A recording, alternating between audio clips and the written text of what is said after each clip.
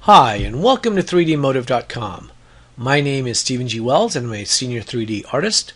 In this particular tips and tricks tutorial, we're going to take a look at creating custom shelves in Maya.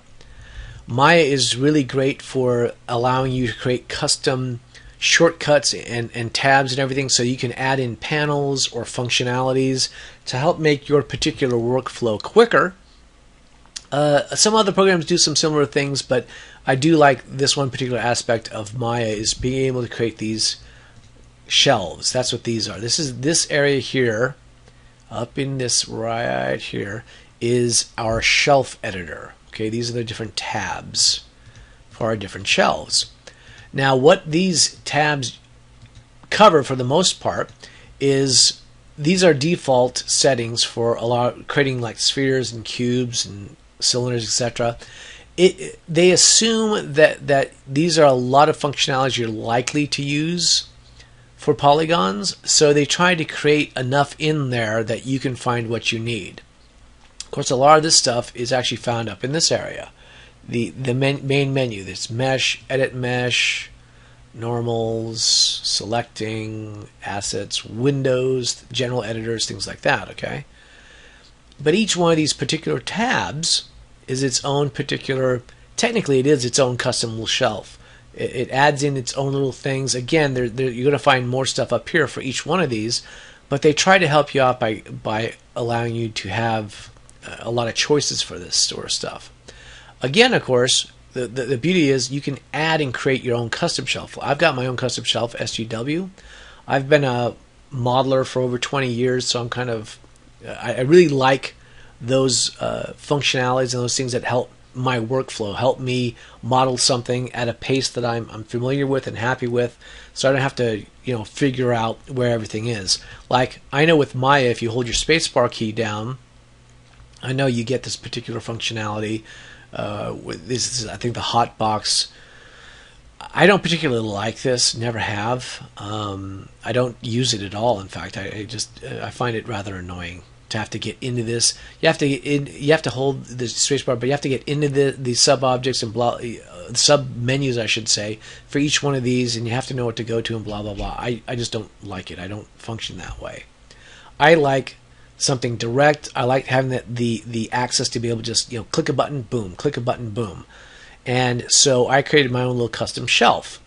With that, I can soften edges, harden edges, as you can see. That just created all those hard edges. Let me take the wireframe off. See that? If I soften the edges again, see, it went nice and smooth. I like to be able to insert my edge loops. I'll merge vertices as I need to. I'll split polys, extrude, collapse, etc.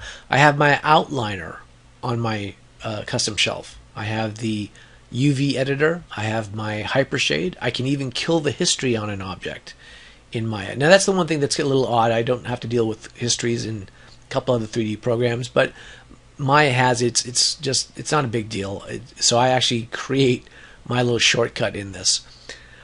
The nice thing about it is I can add features as I need to, or add functionalities or panels as I need to, and then I can create custom icons as I need to as well in Photoshop. Now, because as you can see, I mean, some of this obviously are the little icons that Maya will create. Every functionality in Maya, every panel has its own little icon. Now, if you know what they are, great. If you're not sure, sometimes it's easier to create your own little. I actually will literally write split poly, extrude, collapse.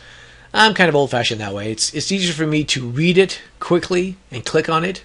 Even though I know my own shelf, it's much easier for me to just do that, so I know exactly what something is. And the nice thing is, I've had some people that want this custom shelf so they can see it for themselves and use it. So it actually makes it easy for them too. Now, there are a couple of them that I don't bother changing because I know what they're going to be. Like, this is combined, this is split. I don't mind some of them. This is a beveling. This is vertices, edges, faces, and UVs. But again, I know my own custom shelf, and this is the easiest way for you to create your own custom shelf with your own little custom icons if you want. You guys can do images if you want this small and put them in. As long as they make sense to you, why not?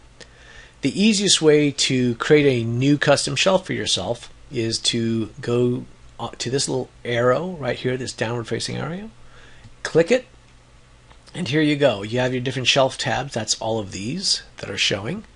You have your shelf editor. Now this is where you can actually edit the items, these particular items, in your custom shelf.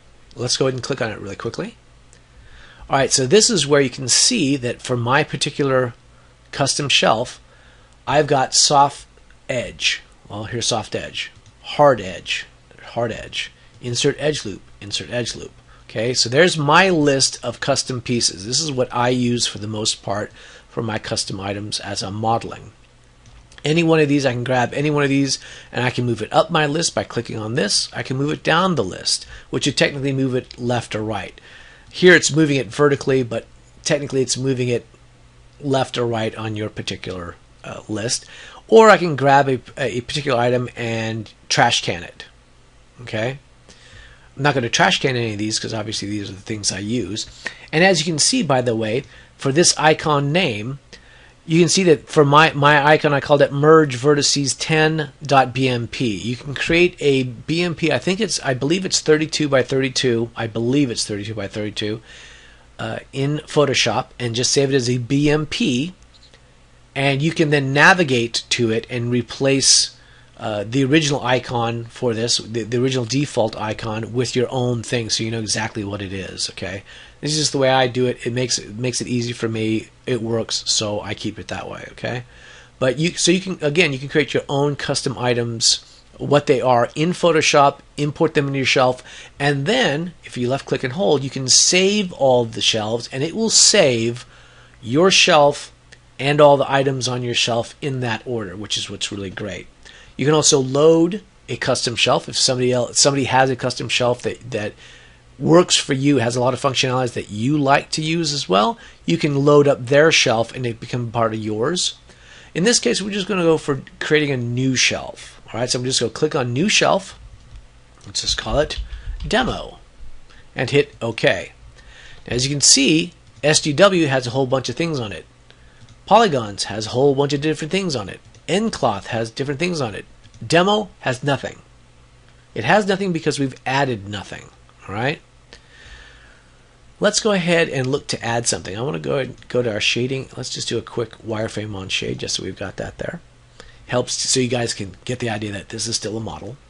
All right, let's go ahead and look to some of the items in our menu that we might want to use. Like for instance, again, if we want to soften our edges, all right, let's click on Soften Edge. What we do is we'll do a Control Shift and then do a left click. See the icon that just appeared over here? Let's do a Control Shift and a left click on the Harden Edge as well. Now, as you can see, these two items, it looks like 3 edged polygons have become a nice rounded column, and a nice rounded column has become 3 edged polygons. So that's soften, that's harden. If we left click, hold and left click on our arrow and go to our shelf editor, you can see we've got the soften edge and harden edge. And again, these are what Maya itself is using. This is the PNGs that they use. I use BMPs, but you can use PNGs or BMPs. So again, you could change this icon. If you had a different one, you could change it. Do it for something else, okay? Now, if you want to see the effect that has, let's go ahead and actually turn the wireframe off just so you guys can see it. So here we've got it. If I click on this, there we go. You see all the edges now? We can see all the polygons on all the edge loops. If I select back on this soft and select out, there we go. We've smoothed it out. Proof positive it works. Okay, it's very, very simple. If you want to be able to get to your UV editor or your hypershade, let's go for the texture UV texture editor. Again, Control Shift, and we're just going to left click on our texture editor. So what does that look like? Let's grab our item and let's hit the texture editor. Okay. Now with the texture editor, it's the same controls in Maya. It's left click and right mouse to zoom in and out. That you can see. That way you can see your UV texture space. All right. You want to pan around the scene. Middle mouse Alt. Okay, and you want to move it. You can actually pan it with the middle mouse, and then you can also pan it with the left Alt as well. Because we don't have a real 3D item, we can't actually rotate around this. We're looking at a flat screen. So left and middle mouse are pans. Right Alt is zoom in and zoom out. Okay. So there you go. So we've got our texture editor. We can instantly get into our texture editor anytime we want. And then the list is endless. You can go from there. You can go to our window. You can add in the outliner. Control Shift left click.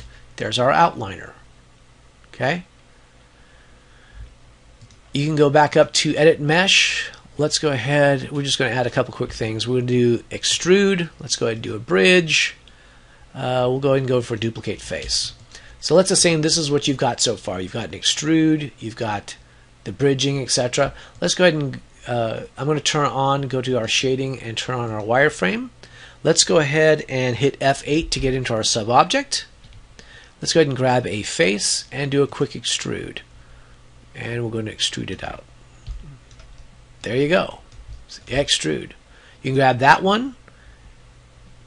You either click it again or just hit G. G is the function to repeat last command, okay? So I can do this, G. I can rotate around until I actually do something. It'll actually save that for me. So there you go. All right. So there's extrude. I'm going to go ahead and hit F8. Let's go back to, I'm going to left click and let's go to our shelf editor. Okay, well, we've got two functions for our polys, and then we've got the extrude and bridge and duplicate face. Obviously we're dealing with the polys itself or the edges or whatnot, but that UV editor and outliner are just kind of like right in the middle of it. I mean, look, and it's, you know, me, I'd organize it a little bit better. I'd go ahead and move the outliner down, and I'd move the texture editor down my list. That's clicking on this little button here, and then hit close. Okay, now we have the functions of the mesh itself, and then we have some of the controls for the outliner and the UV editor as its own little panels, so we can set it out, okay? But it's just that simple. And then again, you can left click and then save all shelves, and this will turn around and save this shelf, and you'll always be able to then load it in wherever you need to on any computers you want. You can save it as a custom shelf, save it, share it with your friends, etc. But it's just that quick to create your own custom shelf in Max. It's just that, I'm sorry, in Maya. It's just that simple. And it's great user function too. I'll tell you, I can't get it. I can't do enough without all of these. When I'm modeling my things, to have all my different shortcuts here, it gets my workflow done so fast. I can get the models done pretty quickly as a result of that, because I have everything set that I need right here. It's just a click away, and I can't vouch for it enough. It's just fantastic. Anyway, this has been Stephen G. Wells for 3dmotive.com, and thanks for watching.